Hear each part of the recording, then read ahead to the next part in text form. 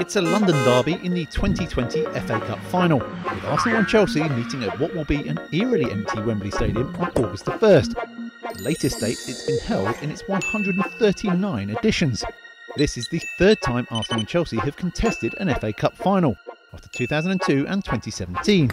No two sides have met in the showpiece more often than these London rivals. And no club is more familiar with FA Cup finals than Arsenal. The Gunners are in a record 21st, having previously lifted the trophy 13 times, also a record. It's Chelsea's 14th appearance, with half of those coming since the new Wembley opened in 2007. They've won 7 of their last 9 FA Cup finals, but their 2 defeats both came against Arsenal. North London Giants have been victorious in their last 6 FA Cup finals.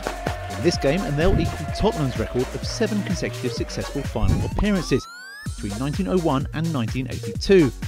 But instead of an 81-year gap, the Gunners will have achieved the feat in just 18 years. Mind the gap between the train and the platform. Both Mikel Arteta and Frank Lampard have played in FA Cup finals for their current sides. The Spaniard becomes just the second to play for and manage Arsenal in the final after George Graham. But should the Gunners win, then he'd be the first to both captain and manage them to a win in this fixture. Lampard will be hoping to utilise Chelsea's FA Cup specialist Olivier Giroud. His 30 appearances in the competition have seen him involved in 24 goals, with 18 of those coming in an Arsenal shirt.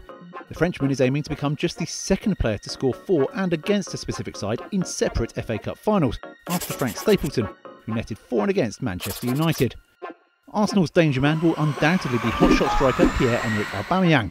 Since debuting for the team in February 2018, he's scored more than a quarter of Arsenal's competitive goals, netting 68 times.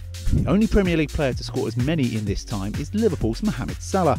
After his brace saw off Manchester City, Alba is aiming to become just the 4th Arsenal player to score in both an FA Cup semi-final and final within the same campaign.